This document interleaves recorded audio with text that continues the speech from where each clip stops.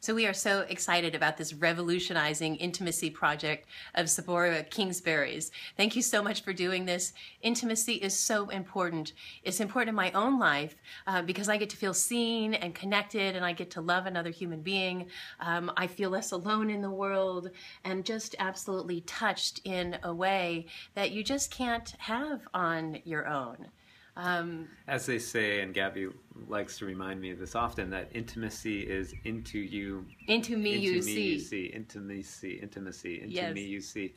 And able to feel connected with people and actually be out there in the world, you need to be exposed and open and intimate with people and allow them to see into you so that you can actually be connected and really connected with your heart.